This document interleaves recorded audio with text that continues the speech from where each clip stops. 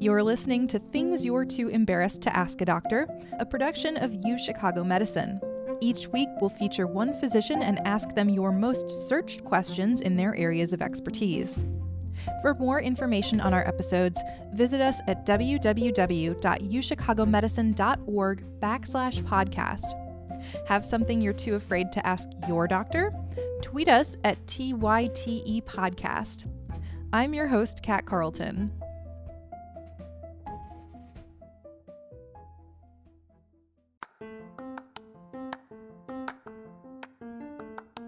Hello and welcome back to part 2 of our talk with Dr. Stacy Tessler Lindau.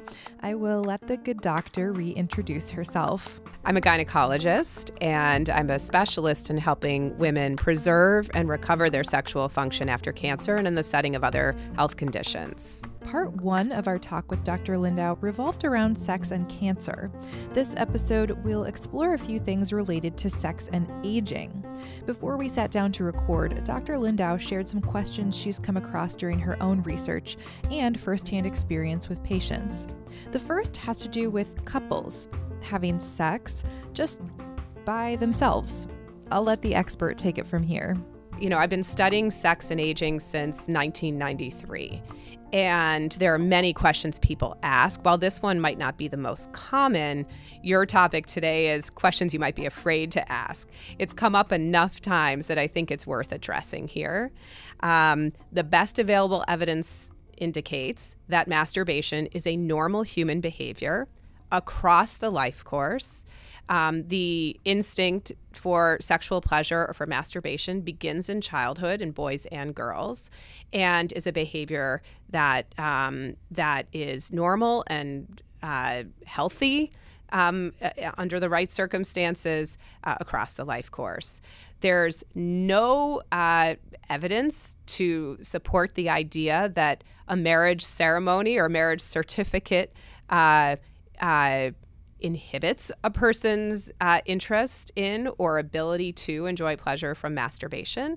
There may be cultural or religious rights around that behavior that should be understood. But I reassure people who are worried about whether it's a normal behavior that for both men and women, married and not, masturbating is just a normal human behavior and not something to worry about. Another question related to people who have maybe a long-term partner is, I love my partner, but I no longer desire to have sex with them, and I miss that. Will my libido ever come back?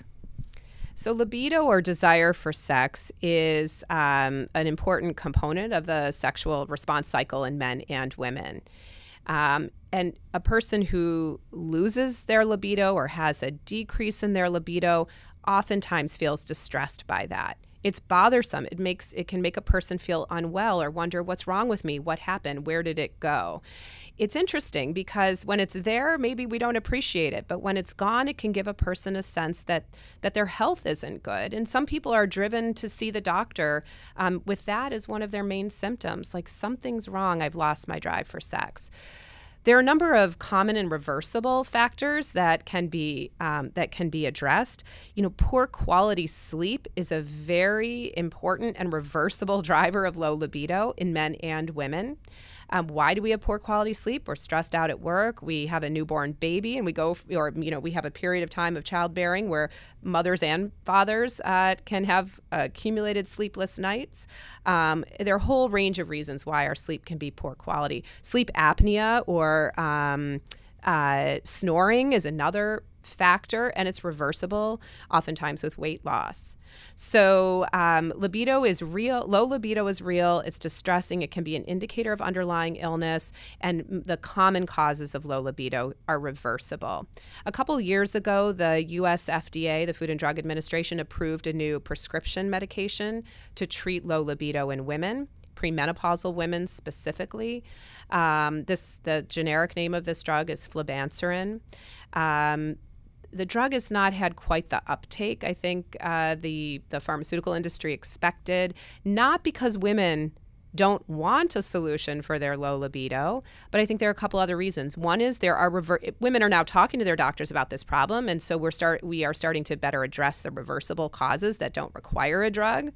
Another is that the medication has side effects, and the clinical trials around that drug have not shown significant benefit. And so when you weigh cost versus benefit or risk versus benefit, there just hasn't been much uptake. While we can't get to every issue related to sex and aging in this podcast, I'd like to take a moment to point out an incredible resource spearheaded by Dr. Lindau herself. It's called Woman Lab. Woman Lab is a platform for women and people who love women to access information about libido, sex and menopause, incontinence, and a whole lot more. So I've been practicing specifically with a focus on helping women preserve and recover their sexual function since 2008 or 2009. I'm also a scientist, so I see patients a half day a week for these problems. I came to realize that two things. One, a good deal of what I'm doing to heal people's sexual function problems is basic sex education. Many people come, and people across the education spectrum, highly educated people, even medical doctors, and people with less education or less access to information about sex education in particular. And a lot of what heals them is understanding you're not alone, this problem is expected, it's a consequence of the treatment you've had for cancer or another illness, and there are things we can do to address the problem. That information in itself is therapeutic. The other driver of or other discovery I've made is that educational materials I want to provide my patients to supplement or to reinforce what I share in the clinical setting was just not available. So we created Woman Lab as a knowledge dissemination platform. There's a website, womanlab.org, WOMANLAB.org, Facebook, there's Twitter. We created this platform with the help, thankfully, of philanthropy to the University of Chicago and foundation support so that all women, regardless of where they are in the world, if they have an internet connection, can get access to this basic therapeutic information to address some of their deepest concerns. And in fact, with very little marketing and publicity, Woman Lab has been used by people with an internet connection in almost every country in the world in 2 years. We have almost 80,000 users of the information. And believe it or not, my clinic volume has actually gone down over the time since we launched Woman Lab. I mean, I think there are a certain number of people who can help themselves before they need to come to a doctor. Woman Lab provides tools not just for women, but for everyone who loves and cares for women. So the tools we've been publishing are intended to make it easier for doctors and nurse practitioners and others to deliver evidence-based clinical care for women in this domain. And about 25% of Woman Lab's users are men.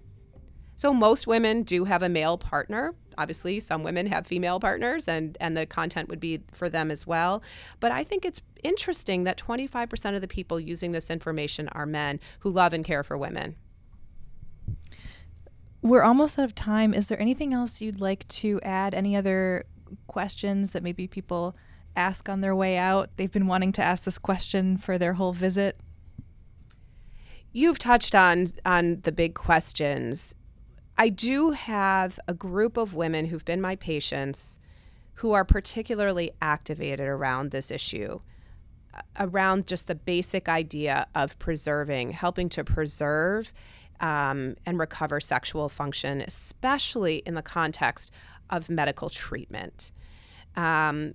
We've created an advisory board for women who participate in designing and executing our research. They advise to the Woman Lab effort so that the content we're producing is really addressing their needs. And that's been an incredibly important component of the salience of our work for women and of the ability to distribute or reach women. And I say this for two reasons. One, it's unfortunate to me that women who've survived cancer have to feel angry and ignored in this domain. That's not good.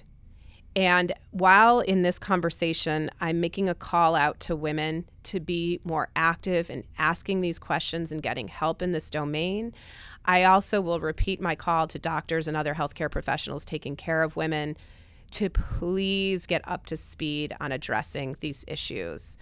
The other thing I'll say is that as a general matter, if you're a patient feeling frustrated or angry or with ideas about how care for your condition could be better, engage. Ask how you can help. Ask your doctor, ask the scientists doing the work if they could use a patient advocate.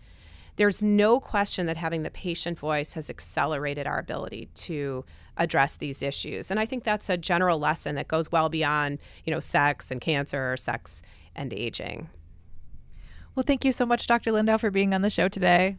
Thank you for talking with me, and thank you for covering this important topic. Until next time, this has been Things You're Too Embarrassed to Ask a Doctor. Once again, I'm Kat Carlton, and you've been listening to Things You're Too Embarrassed to Ask a Doctor. Music from today's episode is by Blue Dot Sessions. For more information on our show or to submit your own question, visit www.uchicagomedicine.org/podcast or tweet us at TYTE Podcast.